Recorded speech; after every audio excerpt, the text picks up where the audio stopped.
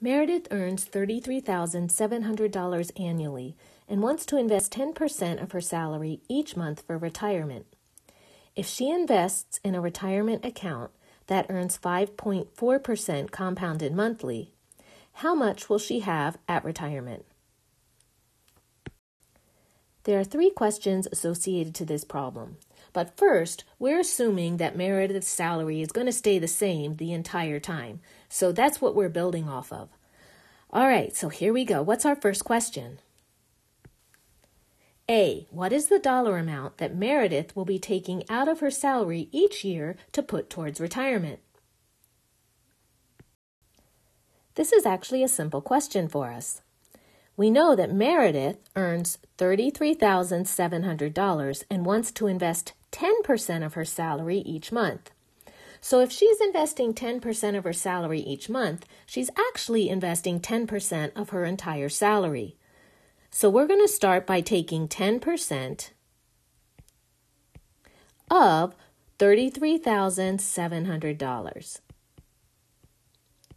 And if we take 10% of $33,700, we'll multiply 0.10 because 10% converted into a decimal is 0.10, and we'll multiply that on our calculator by 33,700. Now, if you also happen to know a lot about multiplication by tens and hundreds and tenths, you'll know that multiplying a number by 10% is simply equivalent to moving the decimal place 1 over to the left. Or in other words, you can also get that on your calculator. When you take 0.10 or 0.1 times 33,700, you should get the amount 3,370. And that's the amount each year that Meredith is going to be investing towards retirement. $3,370. All right, let's move on to question B. What is the dollar amount that Meredith will be putting into her retirement account each month? Again, this is another simple question. We just have to put our thinking caps on. So if we know that each year Meredith is investing $3,370, how much is she going to be investing each month? Well, for this question, we're simply going to take 3,370 and divide by the total number of months in a year, which is 12. If we take 3,370 divided by 12, that gives us $280.83 when we round to the nearest penny or the nearest hundredth. $280.83. And so that's the answer for B. $280.83. That brings us to part C.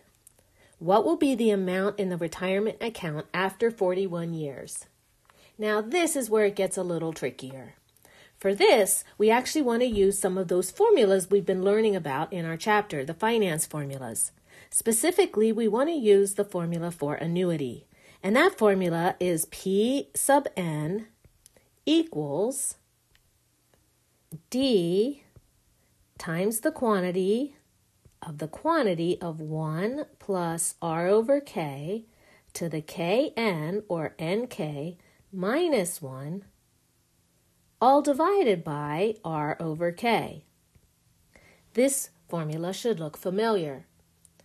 In this formula, we have the following variables identified. Pn is our future amount, or the amount in the account after n years. So amount in the account after n years.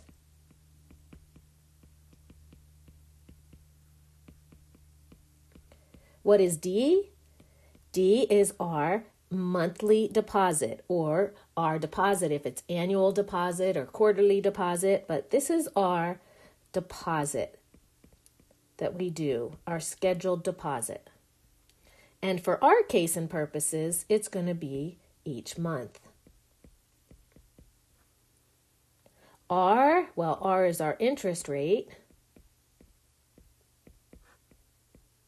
K K is the amount of compounds per year.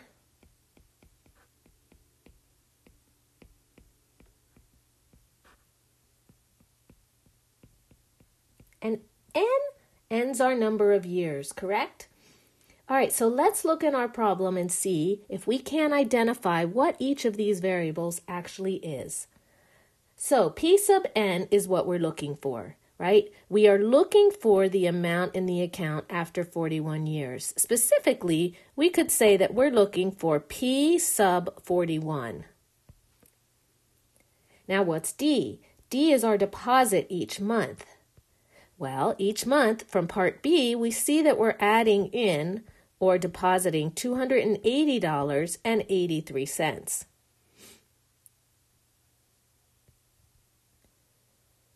What is R? R is our interest rate. So in place of R, we're going to put 0.054 because we're converting 5.4% into a decimal. K is 12 because we're compounding 12 times per year. And K times N is going to be 12 times 41 minus 1, parentheses closed, all divided by R over K, or 0.054 over 12. Now, as you know, we've been working with these finance formulas. This is a huge thing. It's a huge calculation to work out by hand. So we've been using Desmos in order to calculate this. So I'm going to go to Desmos, type this in, and pull it up. Let's then go over to Desmos, type it into that calculator, and see what we get. Make sure when you type in to Desmos, you type it in just like the expression that I have written here. So you want to have 280.83 as being your monthly deposit. You have to make sure you have all of the parentheses that I have, specifically 1 plus 0.054 over 12 is contained in a parentheses. That's all raised to the 12 times 41, and that expression is from that expression we take away 1, and then the whole thing is divided by 0.054 over 12. So typing that into our Desmos calculator using all of our functions, we come up with the answer $505,925, and this is a dollar amount, so we have to make sure we round to the nearest 2 decimal places, or hundredths if you like.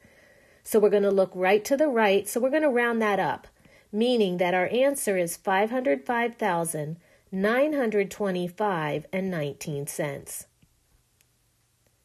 Let's transfer that amount back into our answer box. And I'm typing $505,925.19. If you have any questions at all about this video, please don't hesitate to reach out and contact me.